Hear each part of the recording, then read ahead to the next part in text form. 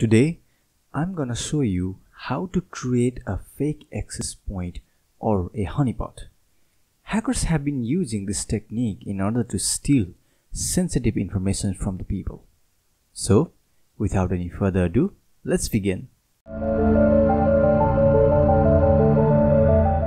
Hello everyone, welcome to the channel, and in today's video I'm gonna talk about, it's all about fake access point slash honeypot slash rogue Wi-Fi. You can say that. Well, why would a hacker create a fake access point? Well, the answer is simple, right? People love free stuff, and when it's a free Wi-Fi, then you can imagine the scenario. A fake access point generally does not contain any preset key or security key. So when people finds out a free Wi-Fi, lots of people will join and do their work, like using social media, banking transactions, etc. But behind the scene, hackers are collecting all the information of the users. Okay, so if you want to learn how it's done, watch the video till end without downloading and forwarding. Okay, now let's begin how to do so. But before, have you subscribed to this channel? Oh, if not, go hit subscribe button and turn on the bell notification, and in advance press the like button.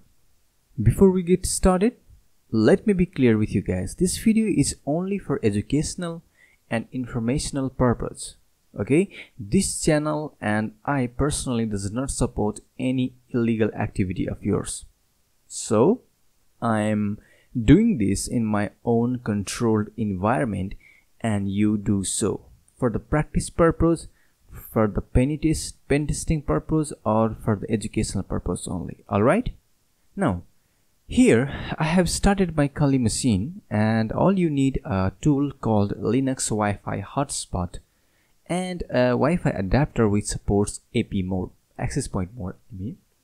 The tool Linux Wi-Fi hotspot does not come pre-installed in Kali. You have to install it manually, and as you can see here, I am not going to show you how to install it. You guys now can handle on your own, but install the dependencies first and install the tool. As you can see in the tools GitHub page, you can find the instructions here.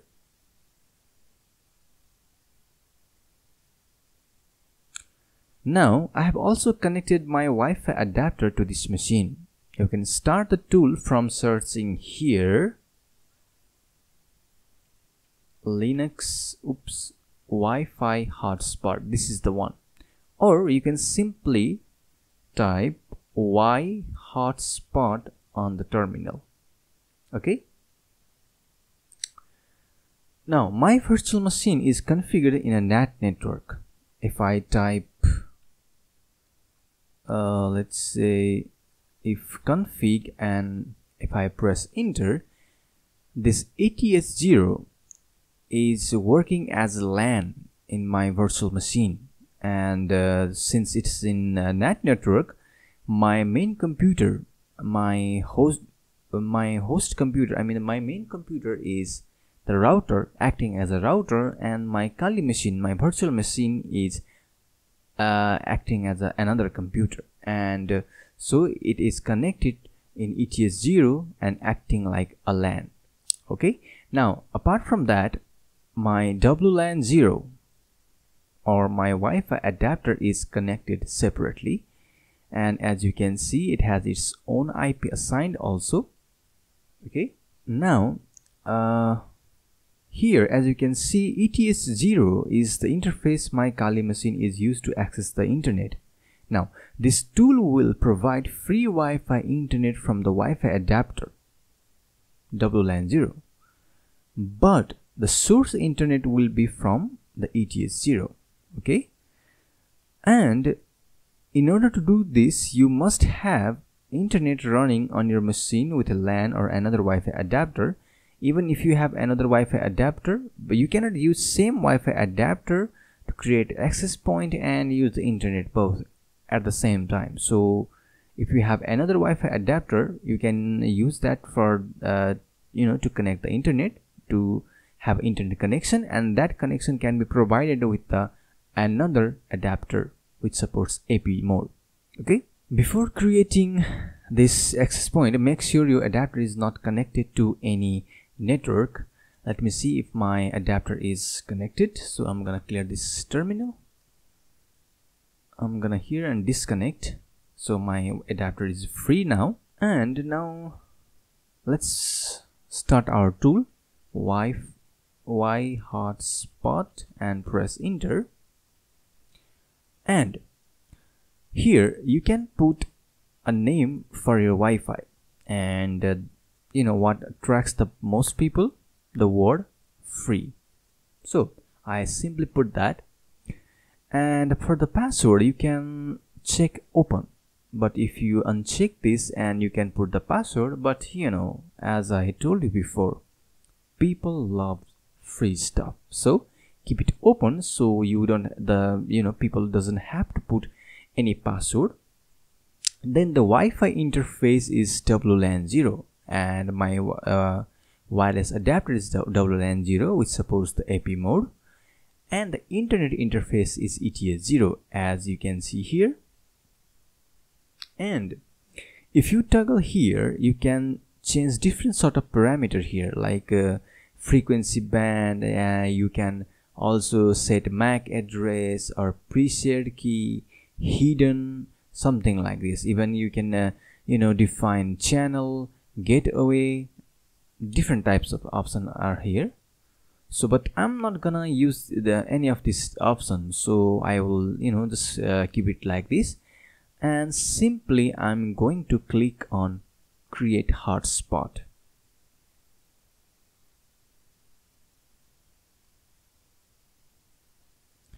Now it's running as PID 4634.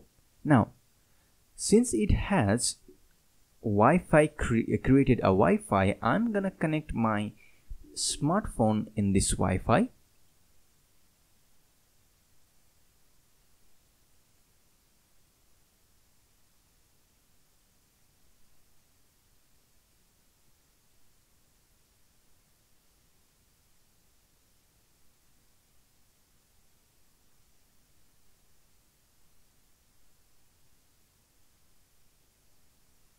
And as you can see, my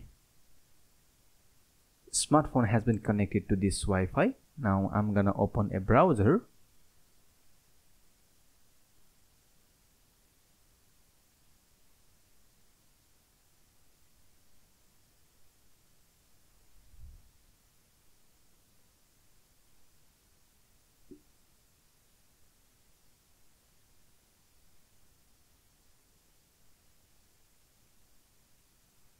And if I go to google.com,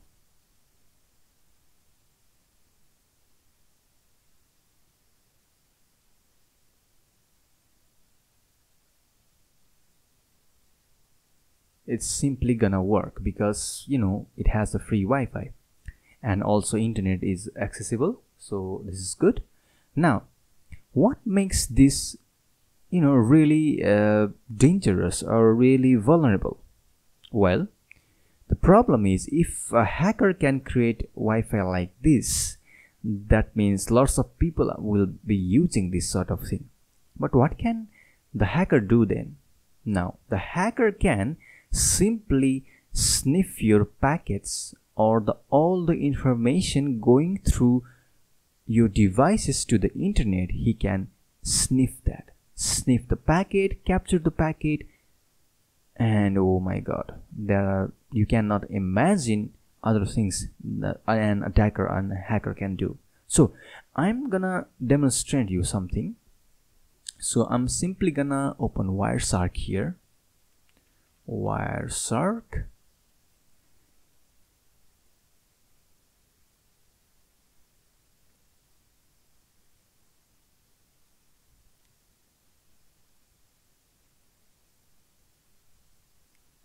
Now keep your eye on this interface WLAN 0. It's not spiking up, okay? But if I do something in my smartphone, it will spike up. See, as you can see, if I do something, you know, like landscapes, I'm gonna search landscapes. Oops. As you can see, it is spiking up. Why? Because somebody is definitely using this internet. Okay, now if I select this WLAN 0 and start capturing and analyze every packet that has been captured, then you can imagine, okay, suppose if I, you know, the victim visits to some site, like I'm gonna use vulnweb.com, and I'll try to log in.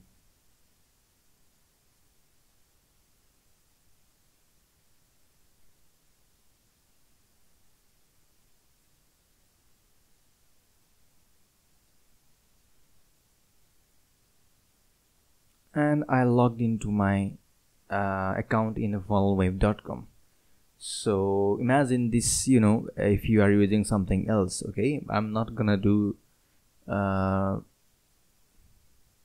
okay, so this is good. Now what you can do, you can simply apply filter here, over here, simply type HTTP and press enter. Now it will only show the HTTP request that has been sent through this internet, this interface, or that has been captured from this interface. Okay, let's search, and I think I'm gonna look into this. Okay, double click on it, and let's see, it has the form. I'm gonna expand it. See here, the username is test and the password it is test, and you can find different types of option here, different sort of information here. Okay, different types of things you can find, different, as you know, even you can find the host. See, so the hacker can find the URL you visited, and he can also capture the username and password from this one. Okay, so this is kind of scary, you know. So, you know, as you can see here, next time when you are going to access a free Wi-Fi, okay, next time when you try to connect a free Wi-Fi, think before that. Okay, is it secure? You might find, you know, you may find the free Wi-Fi in public park, bus station, train station, airport, library, and even in, you know, some offices. You know, different places may have free Wi-Fi like this, but not every free Wi-Fi is secure. Even if the Wi-Fi is free, you know, who knows who is also connected. You know, a hacker might be connected to that network also. He can also capture everything you have been sending through the free Wi-Fi. Even that's the Wi-Fi he or she did not create. So you have to be secure about that. All right, now take my advice, guys. Do not ever connect to free Wi-Fi before, you know, before ensuring that Wi-Fi is safe. Okay, but there is no such way to ensure that the free Wi-Fi is safe at all, because you don't know, you know. Now if you like this video, share this video to your friends and your hacking partner, and leave a comment down below. Nice only. Put some requests if you got any. Like this video, okay? Do not forget to watch my other video as well. And also I'm thinking of creating video for Python programming or web development. Comment down below which shall I do first. And do not forget to subscribe if you haven't done yet. Okay? See you guys next time.